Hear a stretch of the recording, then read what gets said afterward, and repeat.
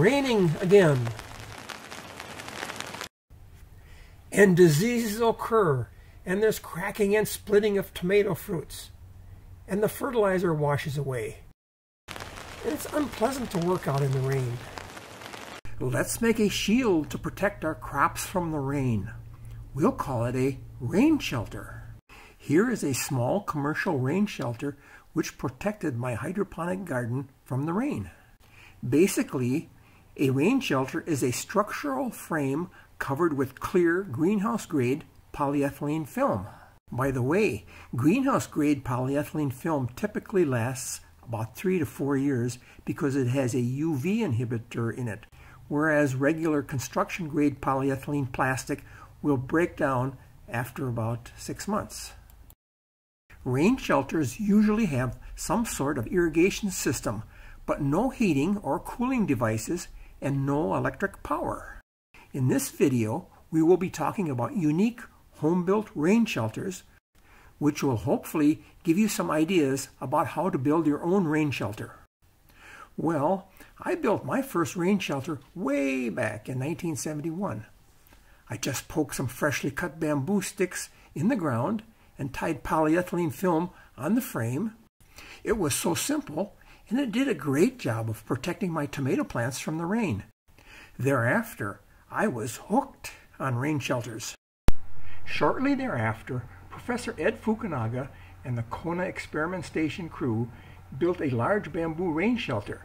Notice that the bamboo was supported by a well-braced post and top rail arrangement, and there were wire braces for the outer bamboo members. A nearby grower, Masao Tsunada, improved on this design and constructed these two exquisite bamboo structures.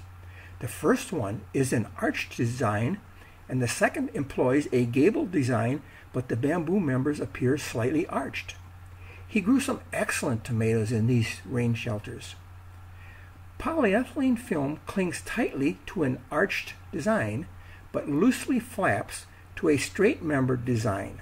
So a slight arch in the gabled design caused the film to remain tight. In 1985, the AVR-DC farm staff in Taiwan built these one-row bamboo rain shelters over hilled soil beds for my tomato project. Notice the individual structures are 2 to 3 feet wide, and there is about a 2-foot space between individual rain shelters. All the individual rain shelters are tied together for support by lateral bamboo members. In about 1974, I built a rain shelter with very flexible strawberry guava arches that were supported by a center post and top rail arrangement. Arches were wrapped with a polyethylene sleeve because the bark shriveled and hardened with time, and this could damage the polyethylene cover. The bottoms of the arches were simply poked about 6 inches into the soil. A couple of years later, we built a similar structure with 3/4 inch Schedule 40 PVC pipes. The structure was 7.5 feet tall and 14 feet wide. This required 1 1/3 pipe lengths of PVC pipe. The horizontal edges of the polyethylene film were sandwiched between two 1x3 boards. Here is the same rain shelter, but the post and top rail support was replaced with a cable center support, and this made it easier to work in the structure. Well, what is the purpose of a center support? Well, rainwater can pond on the top and accumulate when the very flexible PVC pipes bend from this excessive weight, and this can cause a collapse of the structure. Here is a similar structure at our Kona Agricultural Experiment Station, but this structure utilizes a 3/4 inch galvanized pipe as a center support. There was a very unusual windstorm causing the pipe support to collapse, and this once beautiful rain shelter was damaged. Notice how the 20-foot length of PVC pipe became unglued from the 6 2/3 foot pipe length. Let's try to make a larger PVC rain shelter. Here, 2-inch PVC pipe was used to make a 12-foot high rain shelter, which was 30 foot wide by 96 feet long and had a cable center support. I have memories of standing about 2 feet away from the arches on a windy day, and the arches deflected so much from the wind, nearly hitting my shoulder. It seemed to be a great idea to use 4-way PVC fittings to connect the two 20-foot lengths of PVC pipe and also form a center purlin. The connections failed because the opposing sockets are 180 degrees apart, where the arched PVC pipes are at a lesser angle and under great tension. Someone once described enthusiasm as a time from when you get a great idea until you find out that it doesn't work. We designed the seedling rain shelter at AVRDC in 1985 to cope with typhoons in Taiwan. The main support pipes were filled with steel and concrete so as to withstand heavy winds, while the upper unreinforced pipes would be damaged, and reconstruction would only involve rebuilding the top portion. A typhoon occurred after I left, and reports indicated that the concept had some merit. Grower Calvin Fukuhara designed and built this very functional, elevated, wooden-framed rain shelter with PVC arches to grow hydroponic lettuce. Experimental plantings are protected by this PVC rain shelter at the Volcano Agricultural Experiment Station. Iron rebar is driven into the soil at about an 85-degree angle, about 6 inches deep. The rebar is usually 3 to 5 feet long, and the upper end is inserted into a PVC pipe, forming a nice arched rain shelter.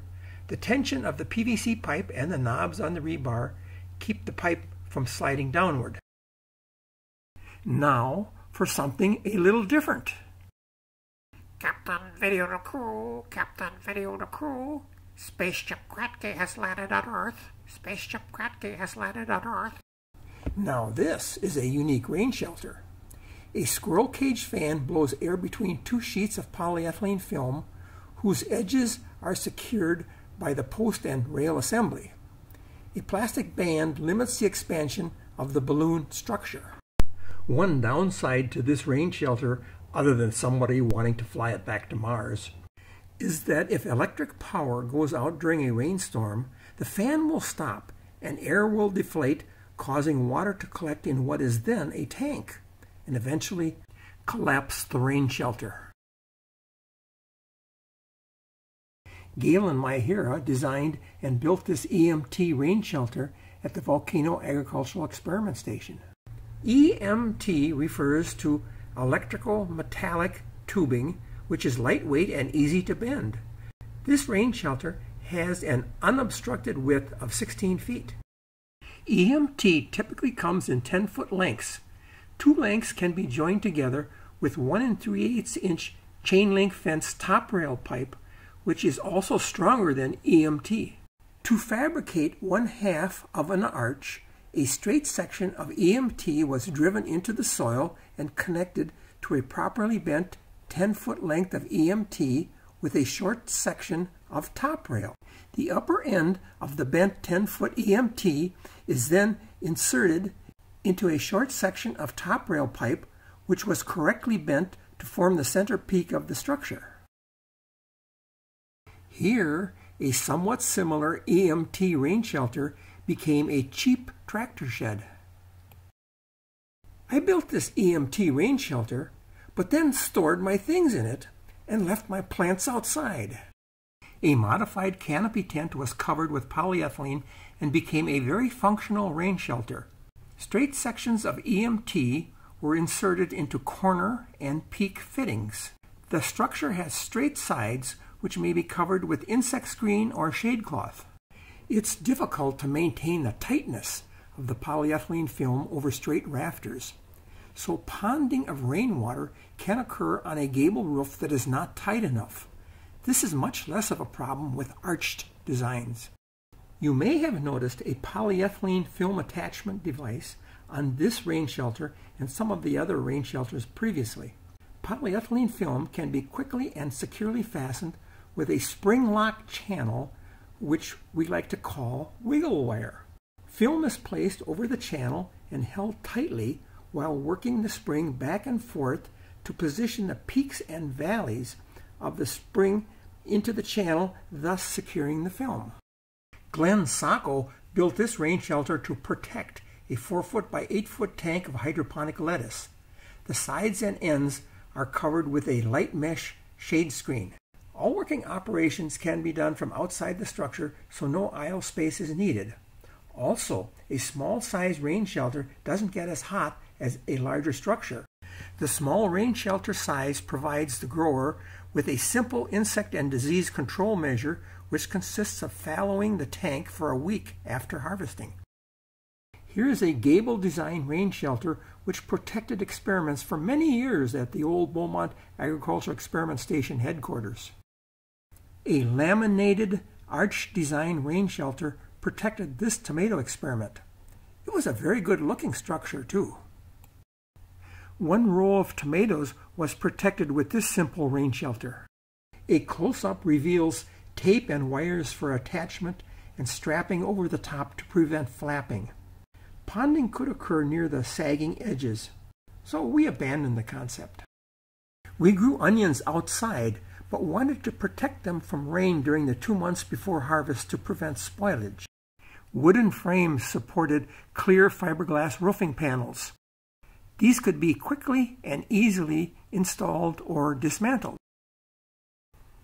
A heavy-duty military surplus clear plexiglass device was repurposed to become a rain shelter for seedlings and other plants. It was very durable.